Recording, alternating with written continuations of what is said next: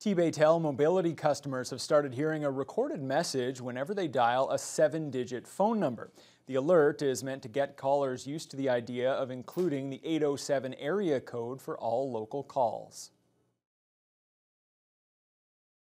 The local number you have dialed must be preceded by its area code. Your call will now proceed. Tbaytel had originally expected the advisory message to begin on April 1st, but officials say after working with their technical partners at Rogers, they were able to speed up the timeline. The recorded message gives mobility customers a window to prepare themselves for the 10-digit dialing process that will be implemented on May 31st. Tbaytel spokesperson Jamie Smith says they still intend to introduce 10-digit dialing in stages, and the transition for home and business phones won't begin until sometime this fall. We're taking a phased approach. For our landline network, we've been doing a massive sort of multi-year project to modernize and make our network more efficient.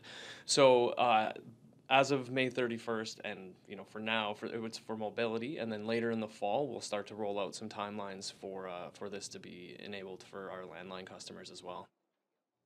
Smith says if customers have questions about 10-digit dialing, they can find more information online at tbaytel.net/10-digit dialing.